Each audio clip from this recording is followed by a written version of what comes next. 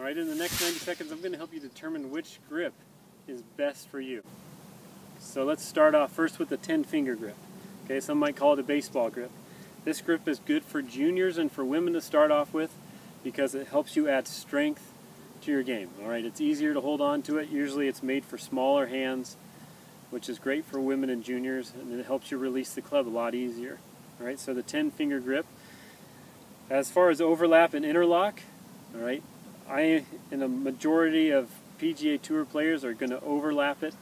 The only reason I do it is because interlocking hurts my fingers, right? But then you're also going to have great players like Jack Nicklaus and Tiger who interlock. Okay, so that's truly a preference. It's what you want it to be. The big key that you're looking for when you grip it, whether it's 10-finger overlap or interlap, is when you set up to it, we're looking for two main V's.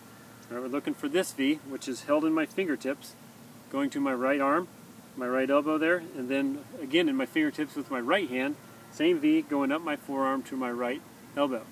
The biggest thing that you need to concentrate on, especially if you're trying to get more power and to help you release the club better, is you got to hold that club in your fingertips. Too many people hold it deep in their palms because they think they have more control that way. It's actually causing you to lose control because you can't release the club, and it's costing you power. So make sure you hold it in your fingertips, and then you can just play around with which different style of grip you like and go from there.